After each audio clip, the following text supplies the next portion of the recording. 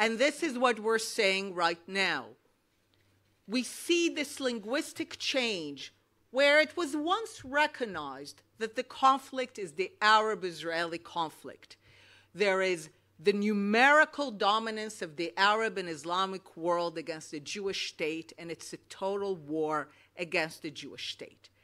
And then it became the Israeli-Palestinian conflict, inverting the conflict, making Israel the Goliath and the Palestinians the David.